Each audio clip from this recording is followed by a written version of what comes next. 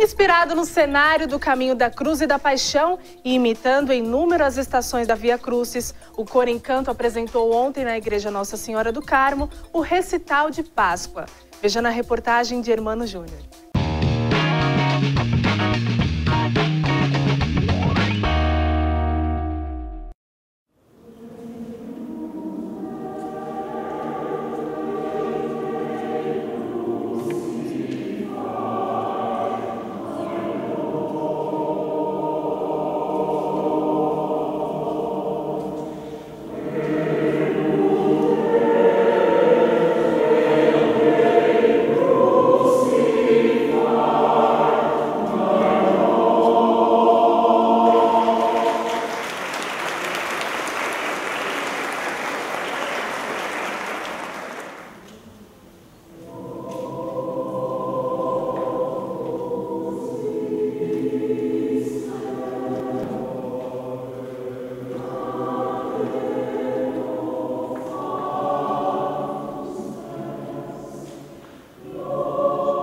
O Coro Encanto é um coro comunitário lá da Universidade Federal de Campina Grande.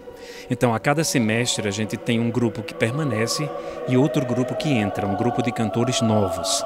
Então, a gente, para esse concerto, a gente está ensaiando desde fevereiro, tendo aulas de técnica vocal, de teoria musical e também estudo do repertório que vai ser apresentado nesta noite.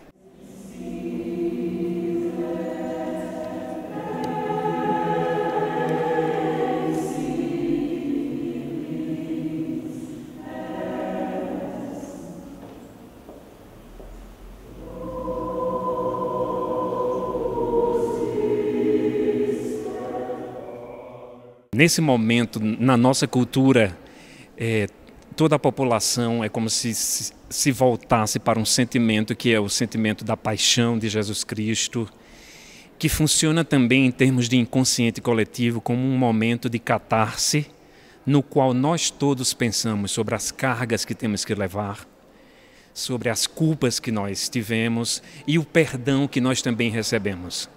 Então, as peças que a gente escolheu vêm desde a Renascença. A gente fez uma seleção de peças que inclui músicas de autores da Renascença, do Barroco, do período clássico e também do período contemporâneo. Todas elas expressando esse sentimento que é justamente o de admiração pelo amor, pela paixão que Jesus Cristo demonstrou naquele momento em que ele abdica da sua divindade e recebe sobre si, recebe sobre ele as nossas culpas e os nossos pecados.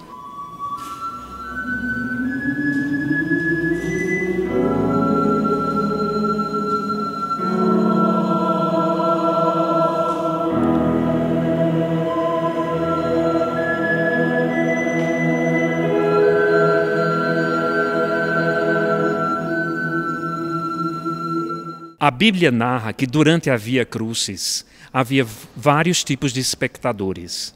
Alguns que eram mais ativos e alguns que estavam apenas realmente assistindo ao que estava acontecendo. Então tem o papel de Simão, que intervém e ajuda Jesus a levar a cruz num determinado momento. Tem o papel também dos soldados que zombam, que executam as ordens de humilhação do governo romano. Tem a dor da mãe de Jesus Cristo, dos seus seguidores, dos discípulos. Então, todos esses momentos estão retratados nas peças que a gente vai cantar hoje à noite.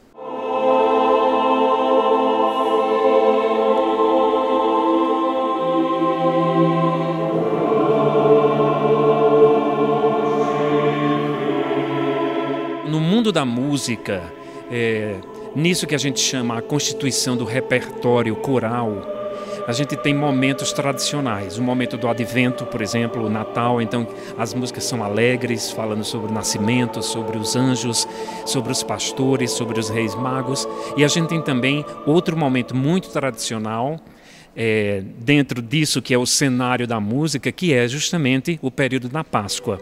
Então vários compositores, eles se dedicaram a produzir música para ser tocada, para ser cantada nesse momento e expressar o sentimento da população esse sentimento religioso de admiração, de devoção, de reverência à paixão que Jesus Cristo demonstrou pelo mundo todo.